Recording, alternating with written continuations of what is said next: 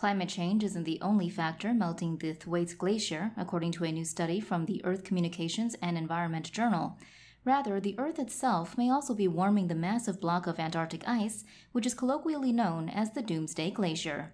According to the study, the crust beneath West Antarctica is between 10 to 15 miles or 17 to 25 kilometers thick, compared with around 25 miles or 40 kilometers in the east, and this means that substantially more heat from below can access the west than can access the east.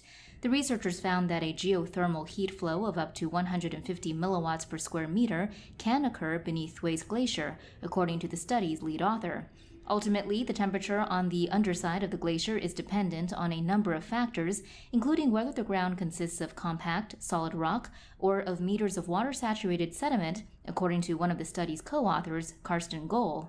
It was already known that hidden rivers of relatively warm seawater cutting across the glacier's underbelly, plus the effects of unmitigated climate change, which warms both the air and the ocean, had caused massive melting.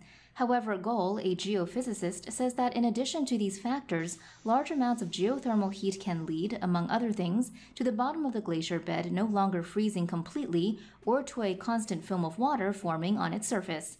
Both of these effects can ultimately result in the ice masses sliding more easily over the ground and into the ocean, causing rises in water levels.